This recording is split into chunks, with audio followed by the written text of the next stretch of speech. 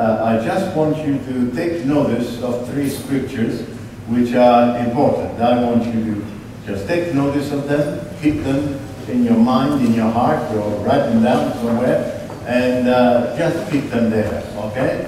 The first one is Hebrew 11, chapter 11, verse 1, which it says, it's a very simple scripture, now faith is the substance of things hoped for, the evidence of things that are not seen. Please keep that in mind. Hebrew chapter 11, verse 6 says that without faith it is impossible to please Him. For he that comes to God must believe that He is, and He, the rewarder of them that diligently seek Him. Now, keep that in your storage as well. In Romans, the Apostle Paul says like this, now, faith comes by hearing, and hearing by the Word of God. I want these three scriptures, they are one. They are part of one major thing, one point, one thing. First, the things that you hope for are the things that you don't see, but you hope for them.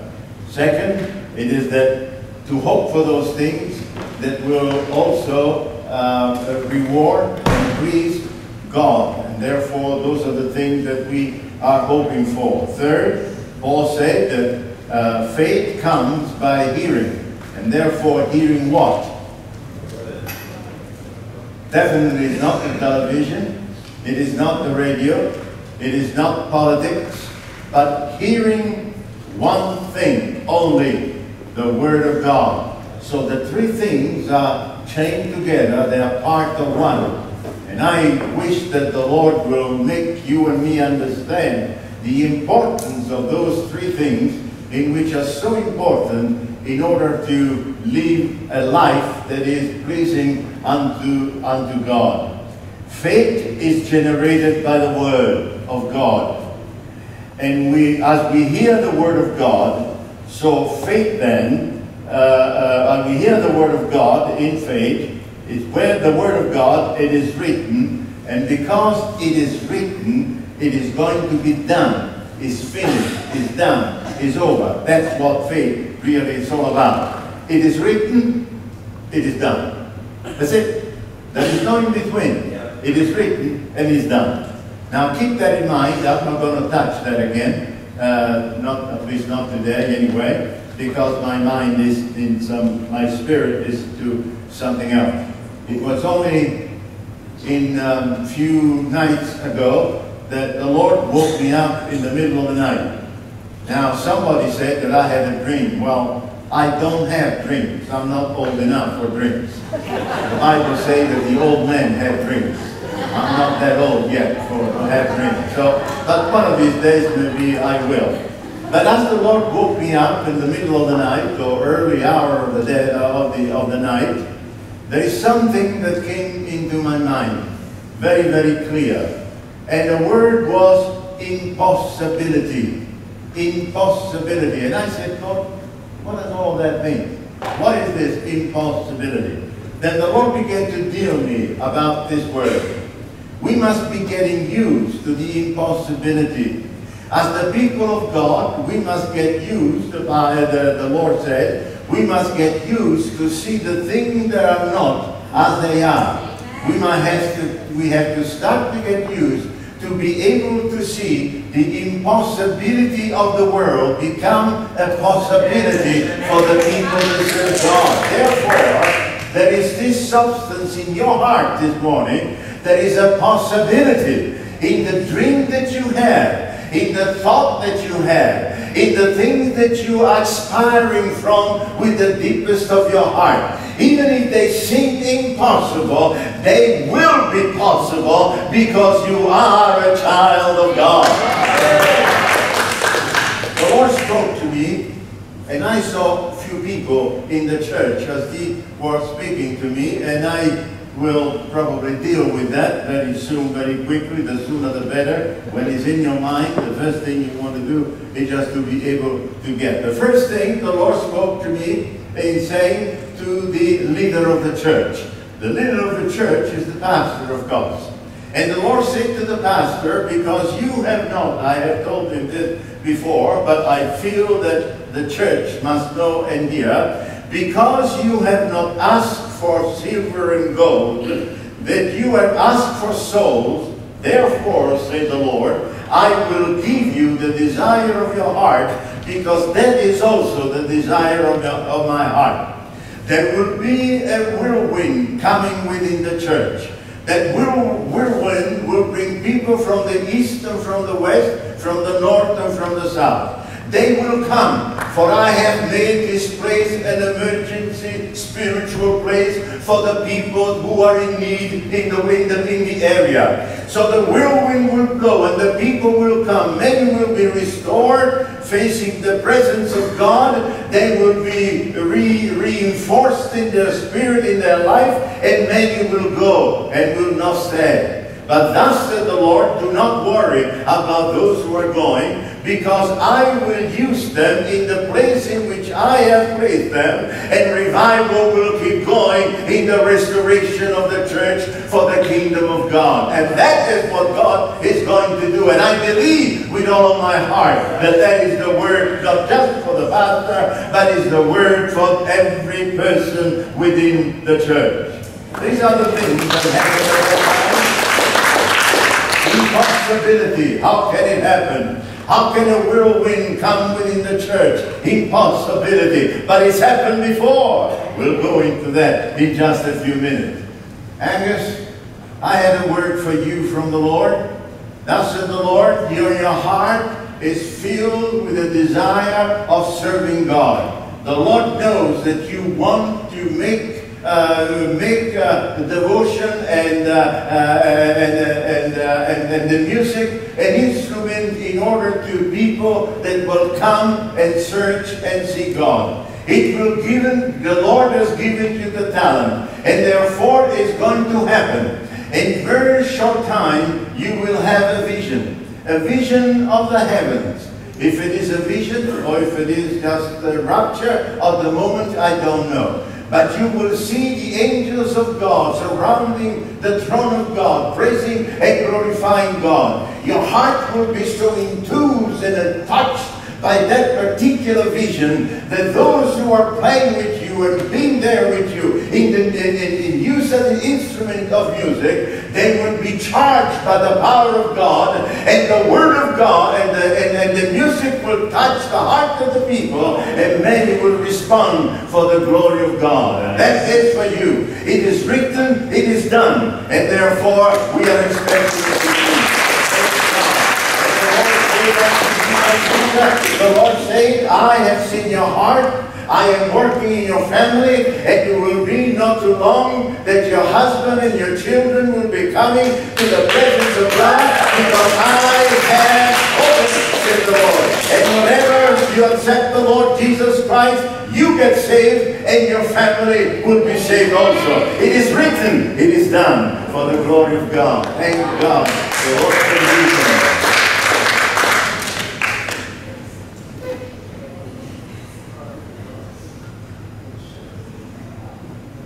Yes. What is my friend John? John, where are you? John Yates. Then you are, will you please stand up?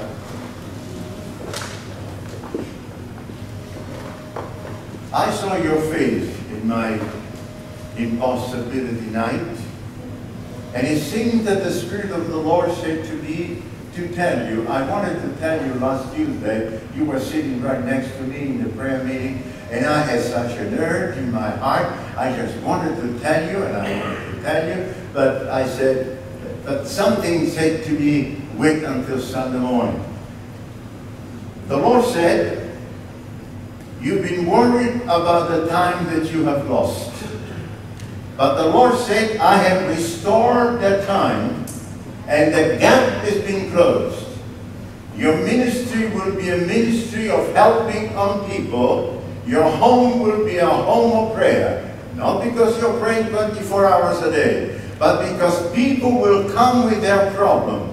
God will give you a spiritual insight to be able to solve their problem and to help them and to send them out, praising and glorifying the name of the Lord. God will use you and your home for His glory and for His kingdom. And as a proof that the Lord is going to do it, as a sign, the pain that you have will disappear from you from now, not too long, and that is a sign that God is going to use your home.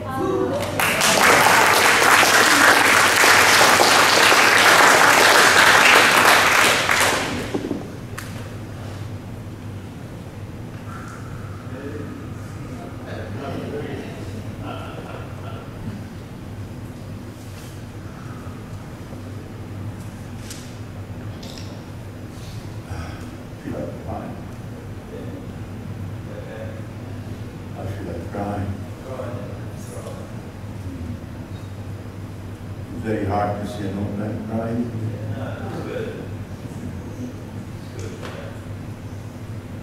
Andrew?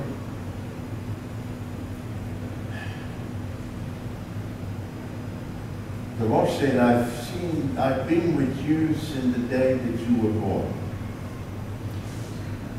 You think that you have left me and you far away, but the Lord said, I was right there next to you. I have never left you, I have never leave you, but I was watching upon you. The Lord said, if you are humble before the presence of God, He will bless you. He will give you the desire of your heart. And then He knows that the desire of your heart at this moment, it is your family. And the Lord will come and give it to you as a reward for being faithful to Him. So expect good things, because it is written, and it's also done by the presence of God. Thank you, Lord. Thank you, Lord.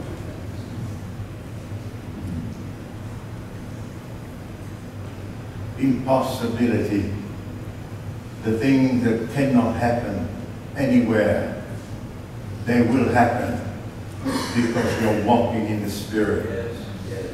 The things that are impossible to even think of, because are not achievable, they can be achievable because you are walking with God. I saw suddenly the impossibility that the Jewish people were facing. 1 minute, they were living after 400 years of slavery. They were leaving Egypt. They were filled with the excitement, filled with the presence of God. They were all praising and glorifying God as they walked out of Egypt with all the silver and the gold. And they were walking down with all that they had. And as they walked down, they must have made the wrong turn, because instead of going toward the desert, they went toward the Red Sea. Suddenly they stopped there. They couldn't go forward because the sea was there. Somebody began to cry from the back, "The army of the Egyptians are coming." The heart of the people began to sink. Their hope began to come to short. Their hope became to nothing. They became afraid, the Bible says.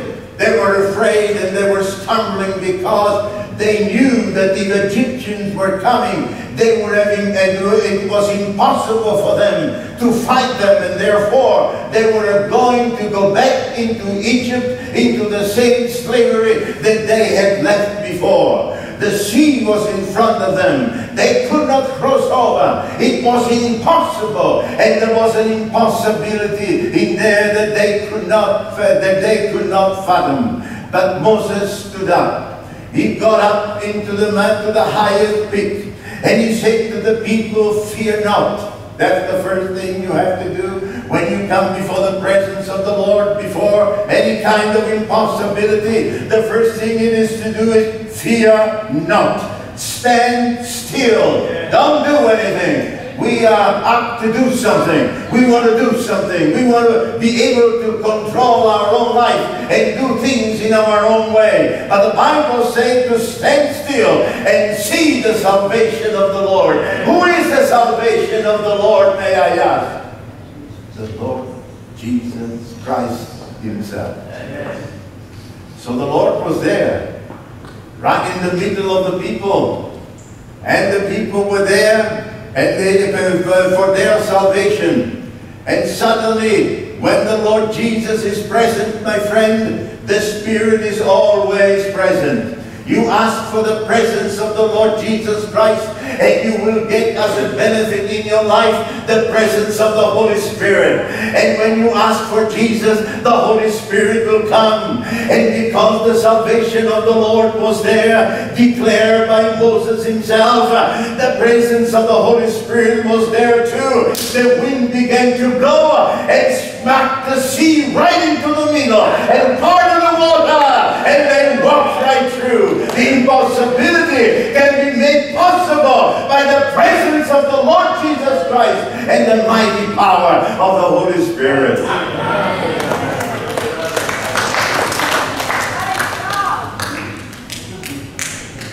The next thing that I saw, it was another impossibility. Pastor Neil preached many times about David and Goliath, Samuel chapter 17, verse 37. Here we have the army of the Lord, or Israel, and the Philistines on the other side. They were facing each other, but they were not engaging into a war because there was some impossibility in the middle. That impossibility's name was Goliath. The Bible says that he was bigger than any other man. Much bigger than me, probably twice, 3 times my size. He was so big that they trained him to war when he was just a little boy. Because he was so big, he could be a very good soldier, a very good warrior. Then they built an armor. Now he couldn't wear the armor that everybody else was wearing because he was too big. And therefore they had to build an armor made of bronze, which was thicker and bigger than any other armor of anybody else. Now, if you are a normal soldier, will you engage somebody like that? When you're going with a spear, his armor is so strong that the spear will break and the armor will do a thing. He had a helmet that would cover his back. He had faces coming down to his, flaps coming down to his face. The helmet alone, you read it in the Bible, it was made of hard bronze and it could withstand any blow. Nobody could break that helmet. It was impossible. And then the helmet also had a flap in front of his eyes. His nose was covered. His cheeks were covered. His back was covered. His head was covered. His eyes were covered. Tell me, what chance does have a little stone to get him and hit him right on the forehead? Tell me, impossible. That's right. It couldn't happen. Now, I let something come. Now here, what made it possible? Then David said, you come against me with spear and sword, but I come against you in the name of the Lord of hosts. That's what made it possible. The same Lord that was up in the Red Sea is the same Lord that is now used by David himself. So he went down to the brook. He took 5 stones. It doesn't make any difference if they were made of mud or stones or whatever they were made. They were picked up in the name of the Lord. And when they are picked up in the name of the Lord, they become a weapon. And when he took that stone and he threw at Goliath, that stone as was going became more, it got more velocity, more speed as it was going to go toward Goliath. The stone became so hard that it broke the heavy helmet that he had, that nobody else could and he killed them, and he fell down. The impossibility became possible because of the name of the Lord of hosts. It can happen. What is your Goliath today? How are you trying to fight it? Sometimes you try to. I'm going to fast 45 days. I'm going to pray for 25 hours. I'm going to do this for that. I'm going to do that for that. My friend, you don't have to. Just go down to the brook, pick up 5 little stones, and no matter how small they are, maybe in the name of the Lord Jesus Christ, and then you throw them to Goliath, and he will go flat on the ground. There is no other way. Impossibility becomes possibility in the name and for the glory of God. Goliath was very well trained in the art of war since he was a child. He could handle, his armor could handle any blow from anybody else, from everybody. His sword was longer than anybody else, so you had no chance getting close to him. Goliath was a superior soldier with better armor and deadly weapons. But David was not fighting alone. He came in the name of the Lord of hosts, which means the name of the Lord of many people or many angels. Impossibility, they become possibility. Let me go to another one. This probably is the last one. I realized that time goes. Wow. Yes, that's what they all tell me. Until I see how long it's going to take. That's okay. Now, there is something here that I want also as a closing down. And by closing down doesn't mean I'm going to be done in 5 minutes. I'm just closing down the thoughts in which I have shared with you this morning. The first about faith, the second about the impossibility of things to happen. Acts of the Apostle, chapter 3, from verse 6, he says that Peter and John usually went to the temple for prayer.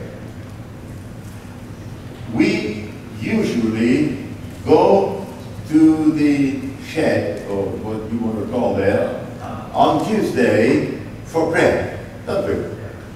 Well, I do it normally now. I know that this is a Tuesday night, this is a night of prayer, so I just don't do anything else, don't go anywhere else. I just go for the night of prayer, because I usually go. On Sunday, I come to church. Why? Because I'm used to go to church. I've been doing it for the last... Forget it, I'm not that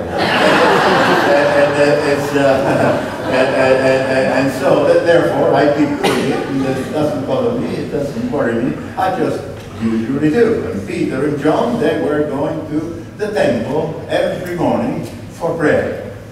So every morning, John comes up to Peter, knocks at the door. Come on, Peter, let's go.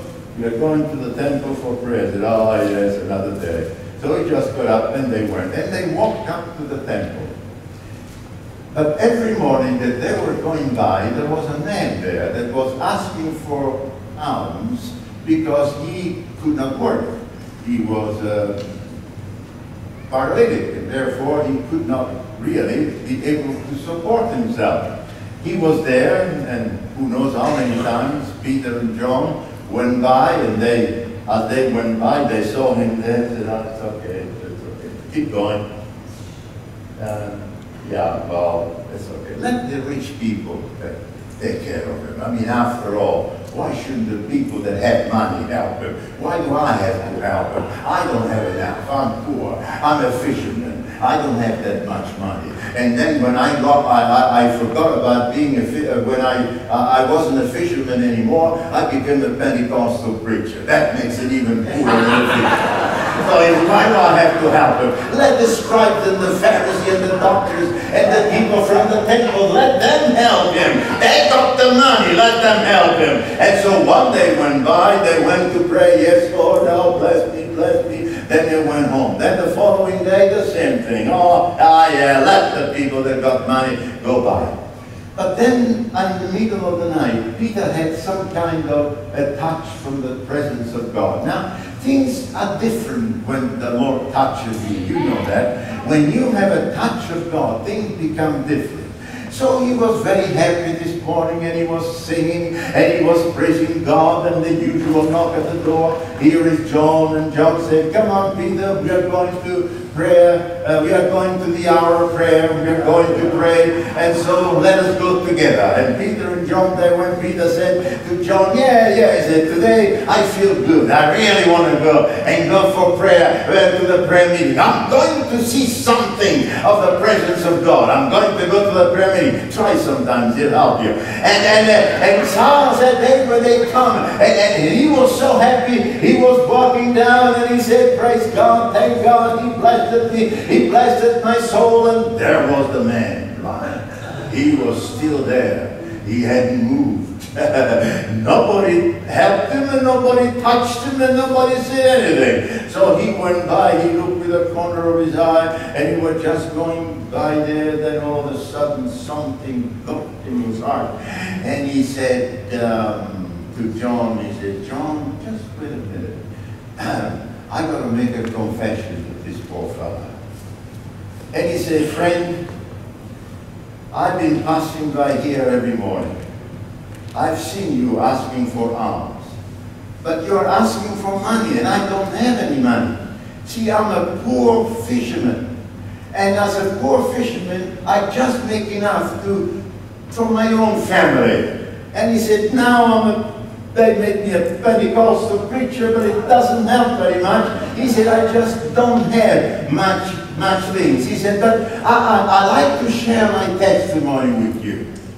He said, Jesus came from heaven, he died on the cross, he was resurrected, and then he told us, he said, go to Jerusalem and wait there until you receive power from heaven. So he said, about 500 of us, we went to the upper room and we began to wait for the Lord to come, and we waited and we waited and we waited. 380 got tired of waiting, they just left, and only 120 of us were left over there. He said 10 days went by, but when the time came, suddenly something strange happened. He said, friend, you know what happened? We actually saw tongues of fire. Tongues of fire upon the head of the people, and they were all with the tongues of fire. And he said, we were looking at them, and we were amazed at what's happening. Suddenly, he said, the wind began to blow. And when the wind began to blow, it started fanning the fire, the flames. And those flames began to come into our head. Our head became clear. Suddenly, we started to praise God and glorify God, because the fire of God that cleansed our head. Now we are fine. We are great. We were praising God and shouting and yelling and praising the Lord with all of our heart and with all of our might. You know, my friend, it was sensational. Then that fire, the wind continued to blow, and the fire came down into our heart. Our heart was restored. Our heart was made new. Our heart was made great. He said, I began to speak in tongues. I never had it. I never went to school. But he said, I spoke a language that nobody, that I never had learned or understood. Things were amazing, my friend. Suddenly, he said, the heart was so filled with the presence of Jesus that I looked out in the window and I saw a large crowd of people that were all there. My heart was so moved with compassion by the love of Jesus that I began to preach them, and I began to tell them to repent and receive the Lord. And he said, oh, a miracle. 3,000 people got saved because we were preaching Jesus Christ, the Son of God. My friend, we had a tremendous opportunity over there. Then he turned to John. And he said, John, can you verify that? And John said, yes, my friend, it is true. It did happen. Then Peter said, silver and gold, I don't have it. Silver and gold, I don't have it. But what I have. How did he get it? The fire, the wind, the passion of the Lord Jesus Christ. He got all of those things, what I have. Do you know that you are the temple of the Holy Spirit? Oh, yes. Do you know that Jesus is now living in your heart? Do you know that they don't have to wait until tomorrow, the day after, but now Jesus is living in your heart. And Peter said, what I have, I give unto you. What do I have? I have Jesus with all his power, with all his glory, with all his mighty, with all his powerful glory. And what I have, I am going to give it to you. Get up and walk. And you know what happened? He got up and he began to walk and praising God and went to the temple, and they were all amazed of what was happening. What is the subject here? The impossibility can become possibility. But how do they become possibility? It's by knowing that Jesus said, I will never leave you, never forsake you, but I will be with you. I will be living inside of you. And when we have that knowledge so fully and correct in our mind, we can stretch our hand. It is not our hand, but it's the hand of the Lord Jesus Christ, which goes through our hand, because the Holy Spirit is what is leading us in doing something. And when we do it, it's the power of Jesus that is moved into the mind, into the one person, into the other person, and the glory of God will happen. The impossibility is going to happen, and I expect the revival to come and to happen, because it is an impossibility, but it is possible by the glory of God and the presence of the Lord Jesus.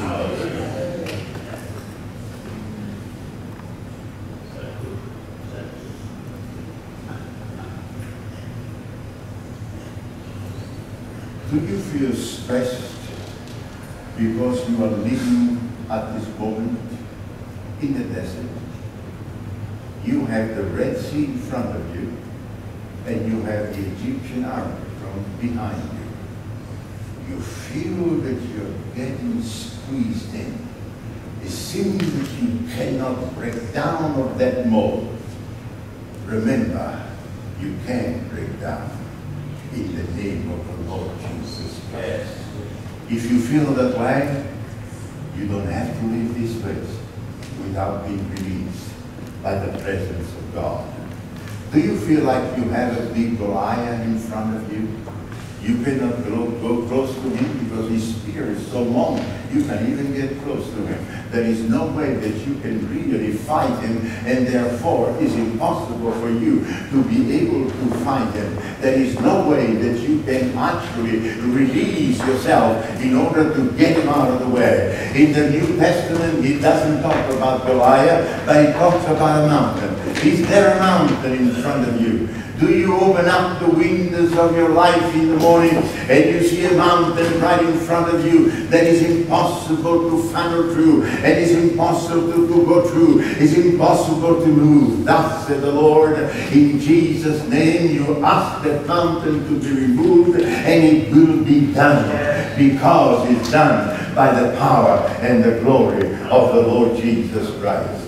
If you have a Goliath or a mountain, just stand up for a minute. Just stand up right now. If you feel that you are stretched by the Red Sea, just stand up. There is a release in this place. There is a release in the presence of the Lord Jesus. I'm not going to ask you to come to the front. That is not what I want. But if there is an impossibility in your life right now, I want you to look up to Jesus. Don't look up to him, look up to Jesus. I'm here only to represent the Lord Jesus Christ.